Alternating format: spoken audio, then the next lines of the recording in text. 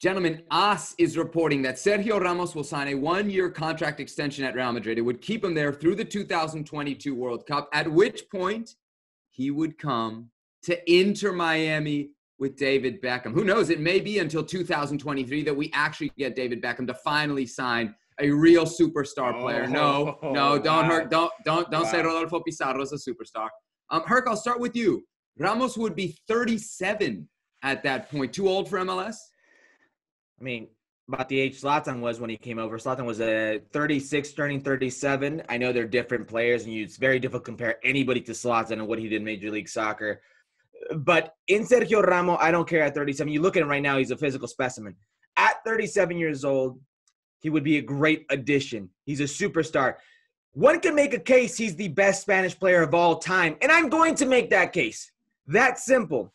He's already the leading caps leader, the most appearances in the Spanish national team, 4 Champions League, okay? Everything he's done with Real Madrid.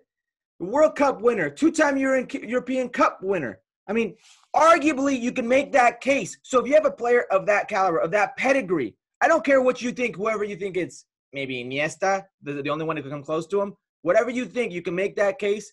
And to have that type of player in a market like Miami, and for David Beckham, who's been promising us, for Jorge Mas, who's been promising us that superstar, here is your superstar. I don't care if he's 37 years old.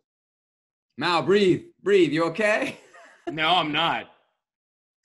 I had to breathe while Herc was still talking. He might be one of the most decorated players, but in no record book will he go down as the best player in the history. I don't know if there is a record book for that. Well, there might be one. And I certainly hope you don't write it. I certainly hope you don't write that book. So I apologize to my words. One can make a case. I apologize to Xavi Hernandez. I apologize to Raúl Hernandez. I even apologize to Iker Casillas. Raúl for what you guys just were forced to World listen. Cup. Now, going back to the topic.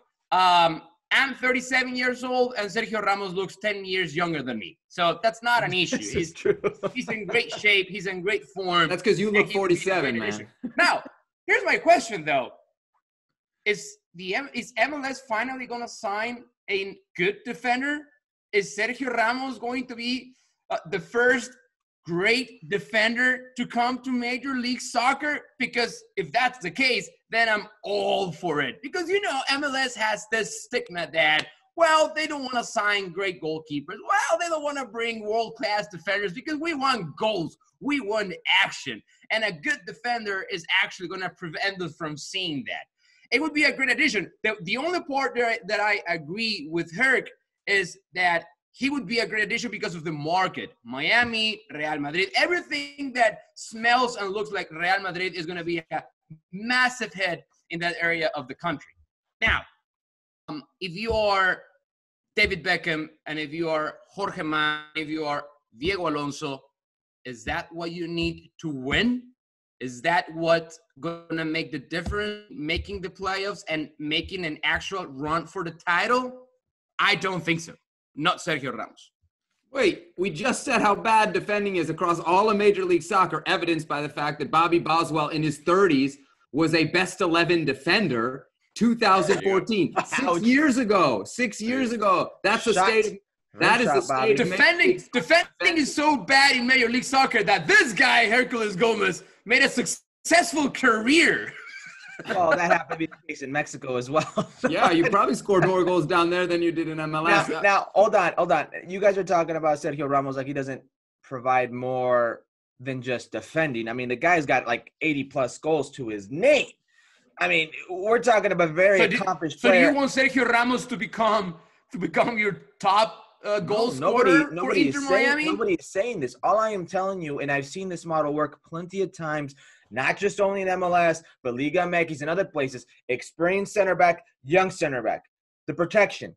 I've seen this model work plenty of times, and Sergio Ramos can be your experienced player on any team in Major League Soccer. You're doing something right. Yes, but do you want to bring a player that is going to provide experience by signing him as a designated But we player just both and said that physically it won't be a problem. paying him over $7 million. Sergio Ramos is making 12 million euros this season at Real Madrid. You have to understand that at 36, 37 years old, not even Zlatan came in and made that money. Okay, I did in the second well, year. His second year he did. Because he proved second it. Year Because he he scored how many goals his first year? Because in Sergio Ramos not coming for 1.25. Exactly. I'm not saying exactly. he is, but if you get him for $3 million, you don't think that's a bargain? He's not gonna come for $3 million.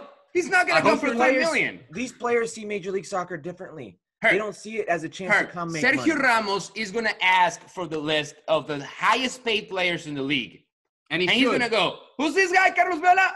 Or I think I deserve to make agent. more than him. We aren't his agent or his accountants or can presume to know his finances. I'm sure on this that he's made more than enough where he could say, this is the way I want to end my career. It's never enough.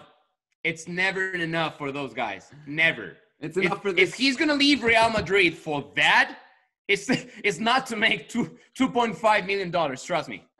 It'll be interesting. 37 years old. How much money would you be willing to pay for a center back in Major League Soccer at that age? A discussion for 2023, apparently, when David Beckham will have that problem. Well, thank you very much for watching ESPN on YouTube. For more sports highlights and analysis, be sure to download the ESPN app. And for live streaming, premium content, and let's not forget as well, ESPN FC 7 days a week. Subscribe to ESPN+.